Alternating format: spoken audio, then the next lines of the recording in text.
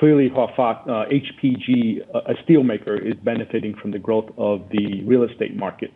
Over the last, I would say, 12 to 24 months, the real estate market has been very strong in Vietnam. I think primarily because interest rates have been falling and a lot of folks, domestic folks, are looking for alternative assets to invest in.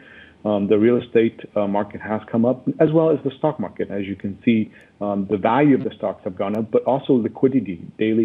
Average daily trading have gone from $150, $200 million per day about a year ago to $800 million per day today. So it's gone up significantly. So the overall theme we're seeing is a lot of folks are taking money out of the bank because interest rates are falling, and they're looking for alternative channels. One of which is real estate, and the other of which is the stock market.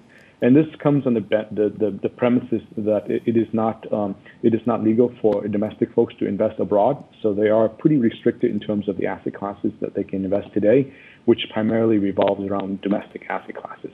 As an investor, are you looking at the renewable energy space? Because when I talk to a lot of people, Vietnam is really big on solar energy.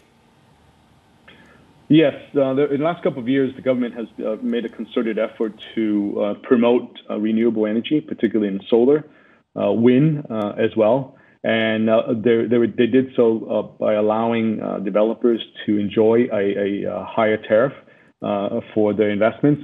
As a result, we saw a significant increase in solar panels, solar panel farms, and solar panels on top of factories and buildings.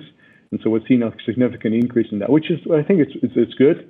The key here is that it's going to allow a lot of businesses to have alternatives to getting energy into their factories and their homes, whether it's from the government or it's from the solar panels.